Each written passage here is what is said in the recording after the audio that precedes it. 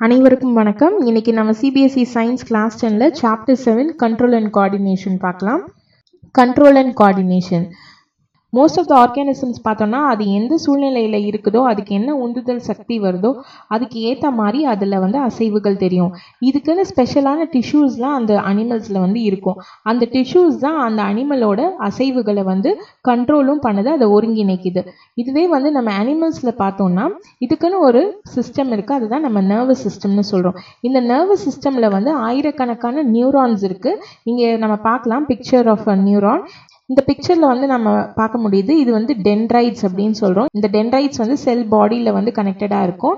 செல் பாடி elongate ஆகி போகிறது இல்லையா, அது ஆக்சான் அப்படின்னு சொல்கிறோம். அது போய் முடிகிற இடம் நர்வ் எண்டிங். ஸோ இந்த டென்ட்ரைட்ஸ் தான் என்னன்னா, இதுதான் நம்ம ரிசப்டார்ஸ் அப்படின்னு சொல்கிறோம். இது நம்மளோட சென்ஸ் ஆர்கன்ஸில் அதோட டிப்ஸில் இந்த டென்ட்ரைட்ஸ் இருக்கும். இப்போ நம்ம ஏதாவது ஒரு சூடான பொருளை தொட்டோன்னா உடனே நம்ம கை அதுலேருந்து எடுத்துடுறோம் இல்லையா, அது எதனாலனா இந்த டென்ட்ரைட்ஸ் அது ரிசப்டாராக ஆக்ட் பண்ணி அந்த இன்ஃபர்மேஷனை கலெக்ட் பண்ணி அது நம்ம பிரெயினுக்கு கொண்டு போகுது. உடனே நம்ம பிரெயின்லேருந்து இன்ஃபர்மேஷன் வருது, அந்த சூடான பாத்திரத்துலேருந்து கை எடுக்கணும் அப்படின்னு. உடனே நம்ம கை எடுத்துது. ஸோ இது தன்னிச்சையாக நடக்கிறது, நம்ம திங்க் பண்ணி எதுவுமே பண்ணுறது கிடையாது. அதே மாதிரி நம்ம சாப்பிடும் போது அந்த சாப்பாட்டோட டேஸ்ட் நமக்கு தெரியுது இல்லையா, அது நம்ம நாக்கில் இருக்க கஸ்டேட்ரி ரிசப்டார்ஸ் அப்படின்ற ஒரு ரிசப்டார்னால தான் நமக்கு இது தெரியுது. அதே மாதிரி நம்ம மூக்கில் ஆல்ஃபேக்டரி ரிசப்டார்ஸ்னு ஒன்று இருக்குது. அதனால தான் நம்மளால எந்த ஸ்மெல்லையும் ஸ்மெல் பண்ண முடியுது, அது என்னன்னு கண்டுபிடிக்க முடியுது. ஸோ இந்த டென்ட்ரைட்ஸில் இன்ஃபர்மேஷன் கிடைச்சதுமே அது ஒரு கெமிக்கல் ரியாக்ஷன் அங்கே நடக்குது. அந்த கெமிக்கல் ரியாக்ஷனோட ரிசல்ட்னால அங்கே ஒரு எலக்ட்ரிக்கல் இம்பல்ஸ், அதாவது ஒரு உந்துதல் சக்தி அங்கே கிரியேட் ஆகுது. அது டென்ட்ரைட்ல இருந்து செல் பாடிக்கு போய் செல் பாடியிலேருந்து ஆக்சான் வழியாக நர்வ் எண்டிங்க்கு போய் சேருது. ஸோ இந்த டென்ட்ரைட்டில் நடக்கிற கெமிக்கல் ரியாக்ஷனால எலக்ட்ரிக்கல் இம்பல்ஸ் கிரியேட் ஆகுது. அது செல் பாடி வழியாக ஆக்சான் போய் அதுக்கப்புறமா அது நர்வ் எண்டிங்க்கு போகுதுன்னு சொன்னேன். ஸோ இந்த நர்வ் எண்டிங்க்கு போகிறதுக்கு முன்னாடி இந்த ஆக்சானோட எண்டில் என்ன நடக்குது அப்படின்னு பார்த்தோன்னா, இந்த எலக்ட்ரிக்கல் இம்பல்ஸ் ஒரு கெமிக்கலை ரிலீஸ் பண்ணுது. அந்த கெமிக்கல் நர்வ் எண்டிங்க்கு இந்த நர்வ் எண்டிங்க்கு பக்கத்துலேயே இன்னொரு நியூரானோட டென்ட்ரைட்ஸ் இருக்கும். ஸோ இந்த எண்டிங்க்கும் அந்த டென்ட்ரைட்ஸ்க்கும் நடுவில் ஒரு சின்ன கேப் இருக்கும். அந்த கேப்பை தான் சினாப்ஸ் அப்படின்னு சொல்கிறோம். ஸோ அந்த கெமிக்கல்ஸ் அந்த சினாப்ஸை கிராஸ் பண்ணி அடுத்த நியூரானுக்கு போயிடும். ஸோ அதே மாதிரி ஒரு நியூரான்லேருந்து இன்னொரு நியூரானுக்கு இன்ஃபர்மேஷன் பாஸ் ஆகிட்டே போயிடும். இப்போ நான் சொன்ன ப்ராசஸை தான் ஒரு மைண்ட் மேப்பில் போட்டிருக்கேன். ஸோ நம்ம ஒரு ஹாட் ஆப்ஜெக்டை தொடும் போது அது நம்மளோட சென்ஸ் ஆர்கன்ஸில் இருக்க நர்வ் செல்ஸ் டிடெக்ட் பண்ணுது. அது டிடெக்ட் பண்ணதுக்கு அப்புறமா நம்மளோட டென்ட்ரைட்ஸில் ஒரு கெமிக்கல் ரியாக்ஷன் நடக்குது. அந்த கெமிக்கல் ரியாக்ஷனோட ரிசல்ட்டாக எலக்ட்ரிக்கல் இம்பல்ஸ் கிரியேட் ஆகுது. அது டென்ட்ரைட்ஸ்லேருந்து செல் பாடிக்கு போகுது, செல் பாடியிலேருந்து ஆக்சானுக்கு போகுது. ஆக்சானோட எண்டில் கெமிக்கல்ஸ் ரிலீஸ் ஆகுது. அந்த கெமிக்கல்ஸ் ரிலீஸ் ஆகிற கெமிக்கல்ஸ் நர்வ் எண்டில் இருந்து அடுத்த நியூரானுக்கு போகுது. அதுக்கு நடுவில் இருக்கிற ஒரு கேப், அதாவது சினாப்ஸ் அப்படின்ற ஒரு கேப்பை கிராஸ் பண்ணி அடுத்த டென்ட்ரைட்க்கு போகுது. அதே மாதிரி ஒரு டென்ட்ரைட்லேருந்து இன்னொரு டென்ட்ரைட்க்கு பாஸ் ஆகி அந்த டென்ட்ரைட்லேருந்து மற்ற செல்ஸ்க்கும் பாஸ் ஆகுது. நெக்ஸ்ட் ரிஃப்ளெக்ஸ் ஆக்ஷன்னா என்னன்னு பார்ப்போம். ஸோ ஒரு ஹாட் ஆப்ஜெக்டை நம்ம தொடும் போது அது ஒரு தூண்டுதல் நம்ம சென்ஸ் ஆர்கன்ஸ்க்கு அனுப்புது. அது நம்ம சென்ஸ் ஆர்கன்ஸில் இருக்கிற நியூரான்ஸ் அதை டிடெக்ட் பண்ணுது. அது நம்மளோட மசில்ஸில் இருக்க மற்ற நர்வ்ஸ்க்கு இந்த இன்ஃபர்மேஷன் கனெக்ட் ஆகுது. ஸோ இந்த இன்ஃபர்மேஷன் பாஸ் ஆனது உடனே நம்ம மசில்ஸ் அந்த ஹாட் ஆப்ஜெக்ட்லேருந்து கையை எடுத்துருது. ஸோ இந்த ரெஸ்பான்ஸ் ரொம்ப இமீடியட்டாக நடக்கும். ஜஸ்ட் அ ஃப்ராக்ஷன் ஆஃப் செகண்டில் நடக்கிற இந்த ரெஸ்பான்ஸை தான் நம்ம ரிஃப்ளெக்ஸ் ஆர்க் அப்படின்னு சொல்கிறோம்.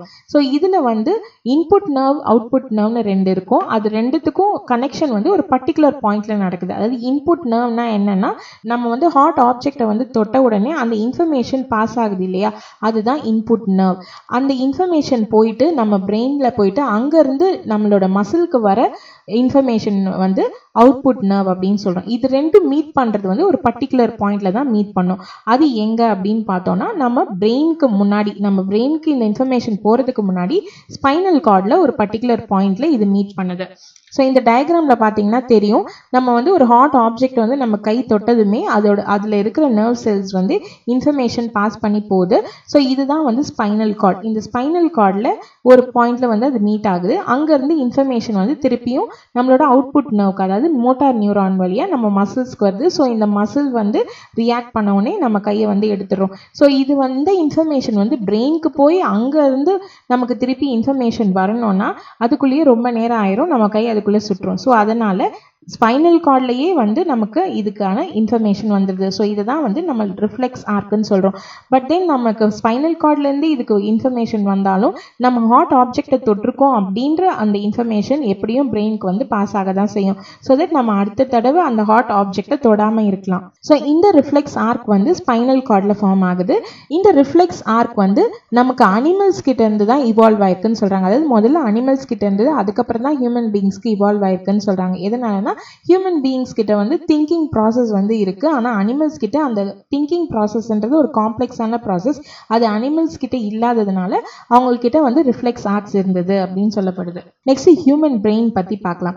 ஸோ ரிஃப்ளெக்ஸ் ஆக்ஷன் தவிர்த்து ஸ்பைனல் கார்டில் நிறைய நர்வ்ஸ் இருக்கு. இந்த நர்வ்ஸ் வந்து நம்மளோட திங்கிங் ப்ராசஸில் ஹெல்ப்ஃபுல்லாக இருக்கு.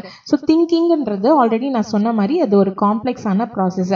அதில் நிறைய நியூரல் கனெக்ஷன்ஸ் இருக்கு. இந்த நியூரல் கனெக்ஷன்ஸ் வந்து அதிகமாக நம்மளோட பிரெயினில் தான் கான்சென்ட்ரேட்டடாக இருக்கு. ஸோ இந்த பிரெயின் அண்ட் ஸ்பைனல் கார்ட் இது ரெண்டும் சேர்த்து நம்ம சென்ட்ரல் நர்வஸ் சிஸ்டம் சிஎன்எஸ் அப்படின்னு சொல்கிறோம். ஸோ இதில் இந்த சென்ட்ரல் நர்வஸ் சிஸ்டம் தான் நம்மளோட இன்ஃபர்மேஷன் எல்லாம் கேதர் பண்ணி மற்ற பார்ட்ஸ்க்கு வந்து அனுப்புது. அதே மாதிரி இந்த சென்ட்ரல் நர்வஸ் சிஸ்டம் தான் நம்ம பண்ணுற எல்லா வேலைகளையும் ஒருங்கிணைக்குது. கண்ட்ரோல் அண்ட் கோஆர்டினேஷன் பண்ணுறது இந்த சென்ட்ரல் நர்வஸ் சிஸ்டம் தான். நம்ம பிரெயின் வந்து மசில்ஸ்க்கு இன்ஃபர்மேஷன் வந்து சென்ட் பண்ணுது. அதனால வந்து நம்மளால வாலண்டரி ஆக்ஷன்ஸ் பண்ண முடியுது. வாலண்டரி ஆக்ஷன்ஸ்னால் நம்மளே விரும்பி செய்கிற ஆக்ஷன்ஸ் லைக் எழுதுறது, இல்லை பேசுறது, இல்லை சைக்கிள் ஓட்டுறது, இந்த மாதிரி நம்மளா விரும்பி நம்ம பிரெயின் நமக்கு கொடுக்குற இன்ஃபர்மேஷன் படி நம்ம பாடி வந்து செய்கிற அந்த வேலையை வந்து வாலண்டரி ஆக்ஷன்ஸ் அப்படின்னு சொல்கிறோம். ஸோ பிரெயின் வந்து இந்த இன்ஃபர்மேஷனை மசில்ஸ்க்கு பண்ணுது. ஸோ தட் நம்மளால இந்த ஒர்க்லாம் பண்ண முடியுது. அதே மாதிரி இந்த சிஎன்எஸ்க்கும் மற்ற பார்ட்ஸ் ஆஃப் த பாடிக்கும் நடுவில் கம்யூனிகேஷன் ஒன்று இருக்குது. அந்த கம்யூனிகேஷன் எது வழியாக நடக்குது அப்படின்னு பார்த்தோம்னா பெரிஃபரல் நர்வஸ் சிஸ்டம் அப்படின்ற ஒரு நர்வஸ் சிஸ்டம்னால நடக்குது. ஸோ பெரிஃபரல் நர்வஸ் சிஸ்டம்னா என்னன்னு பார்ப்போம். பெரிஃபரல் நர்வஸ் சிஸ்டமில் வந்து பிரெயினும் ஸ்பைனல் கார்டும் சேர்ந்து தான் இந்த பெரிஃபரல் நர்வஸ் சிஸ்டம். இந்த பிரெயினில் இருக்கிற கிரேனியல் நர்வ்ஸும் ஸ்பைனல் கார்டில் இருக்கிற ஸ்பைனல் நர்வ்ஸும் சேர்ந்தது தான் இந்த பெரிஃபரல் நர்வஸ் சிஸ்டம். இந்த பிரெயினில் பார்த்தோன்னா மெயினாக 3 பார்ட்ஸ் இருக்குது. Four brain, mid brain, hind brain. So இந்த பிக்சரில் பார்த்தீங்கன்னா தெரியும், ஃபோர் பிரெயின் வந்து இது, அண்ட் இது வந்து மிட் பிரெயின், அண்ட் இது வந்து ஹைண்ட் பிரெயின்னு சொல்கிறோம். ஸோ இந்த ஃபோர் பிரெயின் தான் வந்து மெயின் திங்கிங் பார்ட்டு. ஸோ நம்மளோட திங்கிங் ப்ராசஸ் வந்து இந்த ஃபோர் பிரெயினில் தான் வந்து நடக்குது. ஸோ இது வந்து வேரியஸ் ரிசெப்டார்ஸ்லேருந்து நிறைய நம்மளோட சென்ஸ் ஆர்கன்ஸில் இருக்கிற ரிசெப்டார்ஸ் எல்லாம் இன்ஃபர்மேஷன் கலெக்ட் பண்ணி இந்த ஃபோர் பிரெயினுக்கு தான் அனுப்புது. இங்கே தான் திங்கிங் ப்ராசஸ் வந்து நடக்குது. இது மட்டும் இல்லாமல் ஃபோர் பிரெயினில் ஸ்பெஷலான ஏரியாஸ் நிறைய இருக்குது. அதாவது நம்ம கேட்குறது, நம்ம ஸ்மெல் பண்ணுறது, நம்ம பார்க்குறது, நமக்கு பசி எடுத்தால் அது வந்து சொல்கிறதுக்கான ஸ்பெஷலைஸ்ட் ஏரியாஸ்லாம் இருக்குது. அது மட்டும் இல்லாமல் செப்பரேட் ரீஜன்ஸ் ஆஃப் அசோசியேஷன் இருக்குது. அதாவது நம்ம ரிசெப்டார்ஸ்லேருந்து வர இன்ஃபர்மேஷன் வந்து ஆல்ரெடி நம்ம பிரெயினில் ஸ்டோர் ஆகிருக்க இன்ஃபர்மேஷனோட பொருத்தி பார்க்குறது, இன்டர்பிரேட் பண்ணுறது. ஸோ இப்போ வந்து நம்ம வீட்டில் வந்து ஏதாவது ஒரு சமையல் செய்கிறோன்னா அதோட வாசனை பார்த்தே நம்ம ஓகே இதுதான் செய்கிறாங்க அப்படின்னு நமக்கு வந்து கண்டுபிடிச்சிடும் இல்லையா. இது வந்து நம்ம பிரெயின் ஆல்ரெடி நமக்கு ஸ்டோர் பண்ணியிருக்க இன்ஃபர்மேஷனை இப்போ நமக்கு கிடைக்கிற இன்ஃபர்மேஷனோட இன்டர்பிரேட் பண்ணி நம்ம பிரெயின் வந்து நமக்கு சொல்லுது அது என்ன சமைக்கிறாங்க அப்படின்றது. ஸோ இதை வச்சு வந்து நம்மளோட பிரெயின் வந்து அது ஒரு டிசிஷன் எடுத்து அந்த ரெஸ்பான்ஸை வந்து நம்மளோட மசில்ஸ்க்கு அனுப்புது, அதாவது மோட்டார் ஏரியாஸ்க்கு. அண்ட் நம்ம மசில்ஸ் வந்து அந்த வாலண்டரி ஆக்ஷன்ஸை வந்து கேரி அவுட் பண்ணுது. நம்ம ஆல்ரெடி பிரெயினில் 3 மெயின் பார்ட்ஸ் இருக்குன்னு பார்த்தோம். ஃபோர் பிரெயினோட ஃபங்க்ஷன்ஸ் பார்த்தோம். இப்போ mid brain and hind brain இது வந்து என்ன பண்ணுதுன்னு பார்த்தோம்னா இது வந்து இன்வாலண்டரி ஆக்ஷன்ஸை வந்து கண்ட்ரோல் பண்ணுது. இன்வாலண்டரி ஆக்ஷன்ஸ் அப்படின்னா என்னன்னா நமக்கே தெரியாமல் தன்னிச்சையாக நடக்கிற ஆக்ஷன்ஸ். நம்ம உடம்புல வந்துட்டு இப்போ வந்து நம்ம வந்து ஏதாவது ரொம்ப டேஸ்டியான பொருள் ஏதாவது பார்த்தோன்னா நம்ம உடனே நம்ம வாயில் வந்து எச்சி ஊற ஆரம்பிச்சிடும். அதே மாதிரி ஹார்ட் பீட் வந்து தானாக நடக்கிற ஒன்று, நம்மளால நம்ம நினச்சி பண்ணுற ஒரு விஷயம் கிடையாது. அதே மாதிரி நம்ம சாப்பிட்ற ஃபுட்டு வந்து டைஜஸ்ட் ஆகுது இல்லையா, செரிமானம், அதுவும் வந்து அதுவாக நடக்கிற ஒன்று. அதே மாதிரி ப்ரீதிங், இதெல்லாம் வந்து இன்வாலண்டரி ஆக்ஷன்ஸ் அப்படின்னு சொல்கிறோம், தானாக நம்ம உடம்புல நடக்கிறது. ஸோ இந்த இன்வாலண்டரி ஆக்ஷன்ஸ் எல்லாம் கண்ட்ரோல் பண்ணுறது தான் இந்த மிட் பிரெயின் அண்ட் ஹைண்ட் பிரெயினோட வேலை. ஸோ மெடுலா வந்து நம்மளோட ஹைண்ட் பிரெயினில் இருக்குது. இது வந்து இன்வாலண்டரி ஆக்ஷன்ஸ் தான் கண்ட்ரோல் பண்ணுது. என்ன மாதிரி இன்வாலண்டரி ஆக்ஷன்ஸ் பார்த்தோம்னா நம்மளோட blood pressure, salivation and vomiting. Blood pressure, சலைவேஷன்னா அதான் எச்சில் ஊடுறது, அண்ட் வாமிட்டிங் இதெல்லாம் கண்ட்ரோல் பண்ணுறது மெடுலா அப்படின்ற ஹைண்ட் பிரெயினில் இருக்கிற ஒரு பாட்டு. அதே மாதிரி செரிபெல்லம் பார்த்தோம்னா அதுவும் ஹைண்ட் பிரெயினில் இருக்கிற ஒரு பாட்டு. இது வந்து என்ன பண்ணுது அப்படின்னா நம்ம வந்து ஸ்ட்ரெயிட்டாக நடக்கிறதுக்கு, நம்ம வந்து ஒரு பைசைக்கிள் ஓட்டுறதுக்கு, இல்லைன்னா வந்து ஒரு பொருள் ஏதாவது கீழே விழுந்துச்சு அது அது வந்து கீழே குனிஞ்சு எடுக்கணும் அப்படின்னா நம்மளோட பாடி போஸ்டரும் நம்மளோட பாடியோட பேலன்ஸும் ரொம்ப முக்கியம். அதை வந்து கண்ட்ரோல் பண்ணுறது தான் இந்த செரிபெல்லம். இப்போ வந்து ஆல்கஹால் குடிச்சிருக்கிறவங்கள பார்த்தீங்கன்னா அவங்க வந்து தள்ளாடி நடப்பாங்க. அவங்களால ஸ்ட்ரெயிட்டாக நடக்க முடியாது, இல்லை வண்டி ஒழுங்காக ஓட்ட முடியாது. இது எதனாலனா அவங்க ஆல்கஹால் எடுத்துக்கிறதுனால அந்த செரிபெல்லம் வந்து பாதிக்கப்படுது. அதனால கொஞ்ச நேரத்துக்கு அவங்களால வந்து நேராக நடக்க முடியாது, இல்லை வண்டி ஓட்ட முடியாது, தள்ளாடிட்டே இருப்பாங்க. Protection of these tissues. இப்போ நம்ம பார்த்த organs brain and spinal cord வந்து எப்படி ப்ரொடெக்ட் ஆகுதுன்னு பார்ப்போம். பிரெயின்ன்றது வந்து ஒரு டெலிகேட்டான ஆர்கன், அதாவது ரொம்ப மிருதுவான ஒரு ஆர்கன். இதை சுற்றி வந்து ஒரு போனி ஸ்கல் இருக்கு, அதாவது மண்டை ஓடு அப்படின்னு சொல்லுவோம் இல்லையா, அதுதான் அந்த பிரெயினை வந்து பாதுகாக்குது.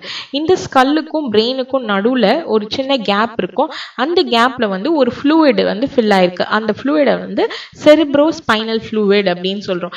இந்த ஃப்ளூயிட் எதுக்கு இருக்கு அப்படின்னு பார்த்தோம்னா, இந்த ஃப்ளூயிட் வந்து ஒரு ஷாக் அப்சார்பென்ட்டா வந்து அந்த பிரெயினுக்கு வந்து இருக்கு.